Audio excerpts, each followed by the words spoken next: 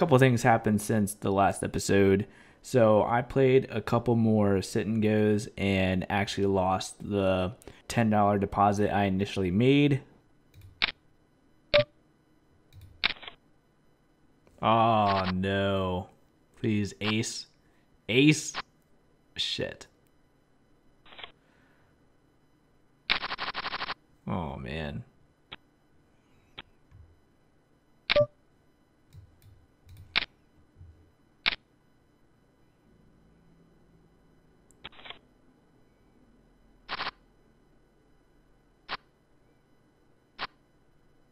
So then I deposited another $10 and actually won a $5 sit and go tournament.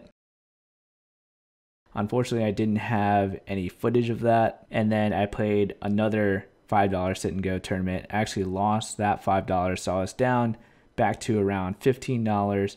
And then I played in a cash game and won some extra money. And now my current balance is around $18.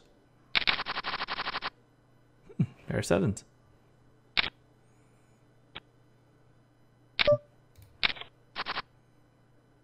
Three of a kind. All right, here we go.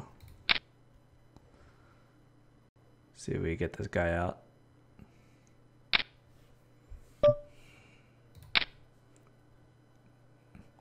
He's bluffing. He's got to be. All right, come on. Yes. Just like that. Easy money.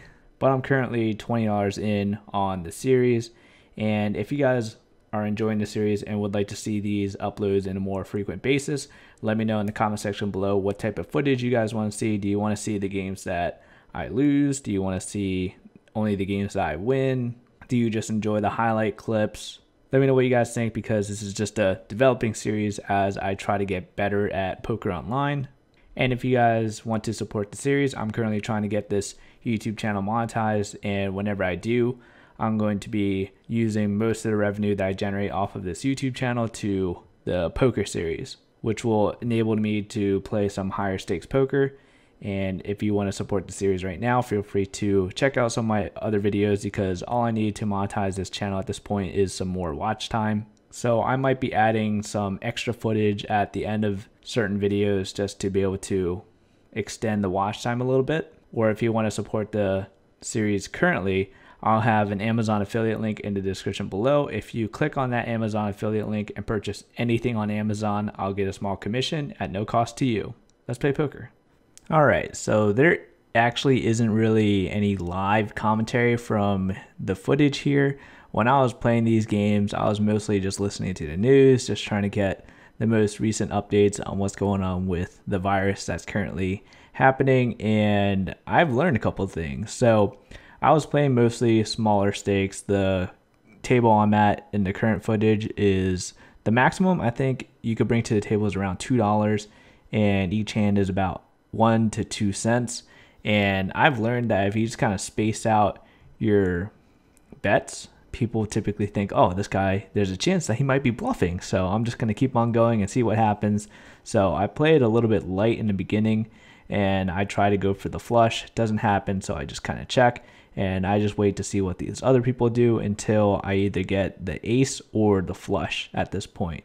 So I'm just still kind of waiting. I'm just going to go all in at this point just to kind of bluff him out, see what happens, and I'm willing to take the risk because still a high chance that I could get the flush or just the pair of aces. And here I am a little bit worried, but then the ace popped up and I'm like, yes, finally, here we go. And let's go on to the next clip here, and it's still the same table, and again just trying to do the light call here. And if my theory is, if anyone actually bets, since I'm willing to actually see what's happening with the flop, I'm just going to keep going regardless of what anyone is betting.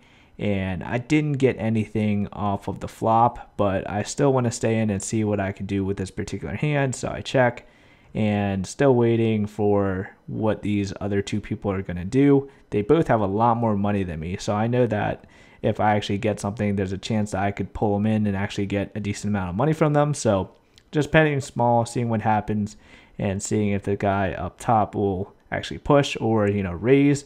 He doesn't really raise, so I decided to just do the small pot again and see what happens. And there it goes. There is that raise I was looking for. And since he already raised, I know I could pretty much just go all in and he'll just push. So he did not have anything. So I had no idea why that guy decided to do that. So whenever I have a decent chance of getting a high flush, I typically at least chase the flop just to see what happens. And regardless of what people bet with these smaller stakes, I'm at a different table now where I think the maximum is $10 and each hand is about 2 to 5 cents depending on if you're to the left of the dealer chip. I'm still really just learning the concept of the game and seeing how when I bet what other people do, how they react. And I noticed that when I'm in like the much smaller stakes, people are more afraid and they don't seem to bluff as much. So when I'm able to bluff in a new table in the beginning, I'm able to get that early position and get a lot of money for that table. And then I usually just hop tables pretty quickly just before people start realizing what I'm actually trying to do to them. And here, able to win $7 for that table. And then I'm just transporting tables at this point, bringing out the minimum dollar amount. I think this table, the minimum dollar is about $4 you could bring in. I forget what the maximum is. It could be around like $10 to $15, I think. So I had a pretty good ace queen here, and anything with an ace, I typically push at this point. Still trying to figure out my strategy for this. And usually with king 10 and above, I push. Queen 10 and above, jack 10 and above, I typically push depending on what their suit is. But this one I just had a really good feeling about, so I decided to go for it. And again, most people at this table have more money than me, so I knew that if I would chase, they would most likely just follow suit. And able to get a nice $5 bounce at this table and immediately get a pair of jacks. So here I just know whenever I get usually 10 pair or above, I just go all in for it, hoping that I get either the third one, get trips, or maybe eventually the full house. I know in some cases, if people don't raise before you see the flop, I typically just go in for it if I have a pair, because I never know when I'm going to get the trip and potentially the full house. So here I have a very good feeling because all of the cards off of the flop were pretty low, and I was pretty confident that he didn't have a pair, so I was just kind of trying to bait him here. I didn't want to go all in at this point because I knew he would potentially fold. And when I knew I had the double pairs, he most likely didn't have a pair of eights. I wasn't feeling, so decided to go all in just to see what happened, and he dipped out. So very lucky play there. And we're going to go into, I think this is our last clip or second to last clip. So I know I said earlier that I usually only push when there's a pair of 10s or above, but I decided to just see what happens with this one. Because I was already winning at this table and just wanted to try something new, just experiment a little, still learning the game. And here I land the full house. So here I'm trying to figure out, all right, how do I want to play this to earn the maximum amount of money? Because at this point I was pretty certain that I've already won this hand, and I just wanted to bait him as much as I could. I knew I couldn't go too high or both of them would just fold. So I decided to just throw out $1 because that guy had a balance of $5 and that other guy had a balance of $8. And then at this point, I'm just trying to figure out, all right, what is the maximum way I could get this last guy? He obviously has something or thinks I don't have anything. So how could I play this for him to push the full amount? And then he just tries to get me all in just to try bluff me out. And he had the flush, but didn't know I had the full house and was lucky enough to win that money. So at this point, I had around $25 in my balance. I withdrew $15, so I'm currently only -5 into the series, and I currently have a balance of $10 in my Pokerstars account, so we're going to see what we can do with that in future episodes.